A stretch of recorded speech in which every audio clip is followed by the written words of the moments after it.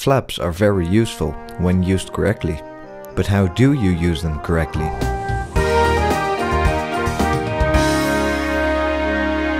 Extending the flaps will add more curvature and create more surface for a plane's wings. These two factors will add more lift to the wings, which makes it possible for the plane to stay in the air at low speeds.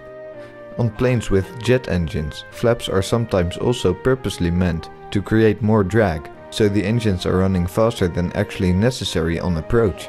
This is so when the pilot decides to go around, the engines will be providing all their power within just a few seconds, rather than maybe 10 or even more.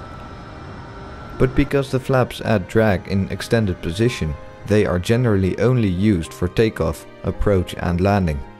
Some small planes like the Cessna 172 actually don't even need them to take off. But for most other planes, a simple rule to handle to avoid calculations is use flap setting 1 and 2 on takeoff.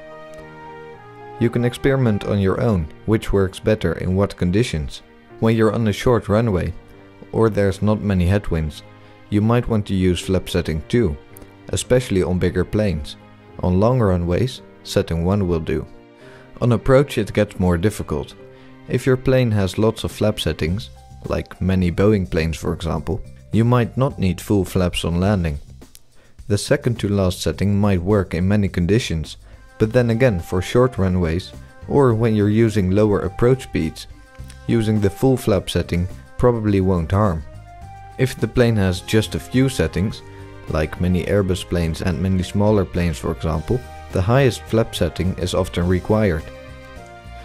Of course there are exceptions to this, but in flight care they can just be used as guidelines. These rules should be accurate enough to fly you home safe in 2013 and later.